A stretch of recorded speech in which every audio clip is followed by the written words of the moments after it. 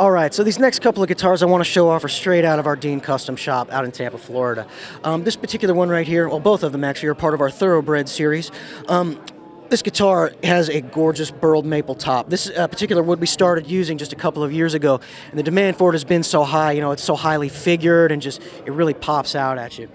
The back of this guitar is mahogany, has a three-piece mahogany neck with a rosewood fingerboard, abalone square inlays, and then two USA DMT pickups that we build in-house in Tampa. Gold hardware really kind of sets the look off of this particular guitar. The next guitar that I wanted to show off is a little bit of a different take on the same thing. This guitar is a cool color we just started working with. We're calling it Vintage Honeyburst. This guitar comes standard with a ebony fretboard, cream binding on there. Also has a mahogany back with three-piece mahogany neck.